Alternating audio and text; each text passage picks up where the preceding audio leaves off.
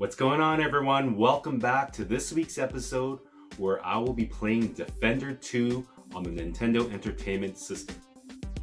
Now, I have to admit, going into this video, I was actually meaning to play Defender, and I didn't realize until I started playing that, whoa, the screen came on, and I was like, this is Defender 2. And then I started playing it, and then I didn't realize until after, so I guess we're doing a Defender 2 video.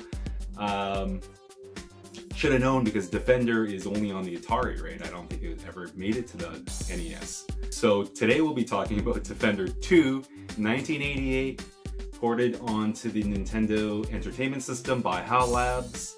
It's a action side-scrolling shoot-'em-up, and should be fun. I love side-scrolling shooters. Even vertical ones too, love 1943 and all those games.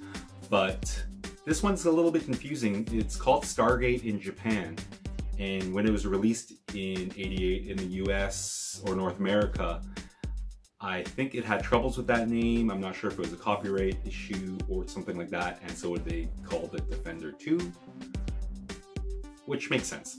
The premise of the game is to save your little humanoids that are on your planet from alien invaders. You have to shoot the alien spaceships or orbs before they suck up your little guys and turn them into mutants. So it should be some awesome side-scrolling alien action. Let's go.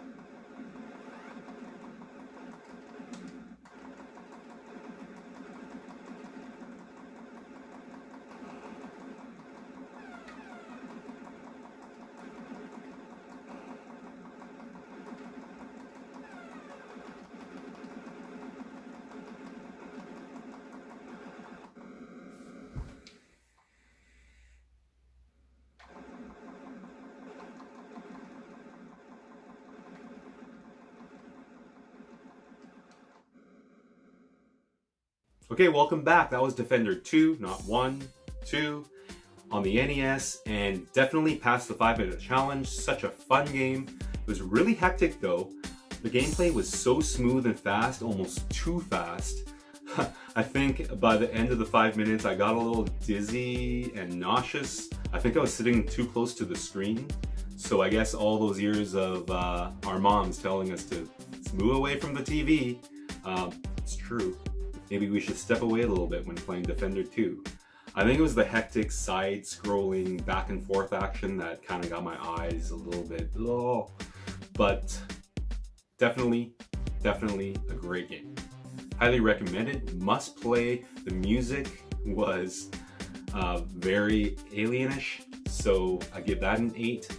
The graphics were simplistic, but I mean, I think it was meant to be simplistic. It didn't really need to be more detailed, so I give it a 7. Actually, the little humanoids, the legs were like flopping back and forth when they were being transported, so that was kind of cool, graphics-wise. The gameplay, very smooth, like I said before, very fast. I give that an 8. Just don't play it so close to the screen.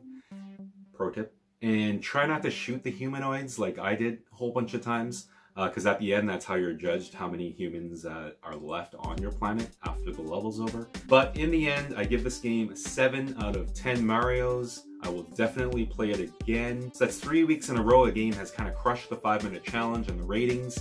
So I'm looking forward to next week, maybe picking a lesser known game. Maybe it'll be the original Defender with the iconic shirt, which I don't have. Maybe I'll go get, but we'll see.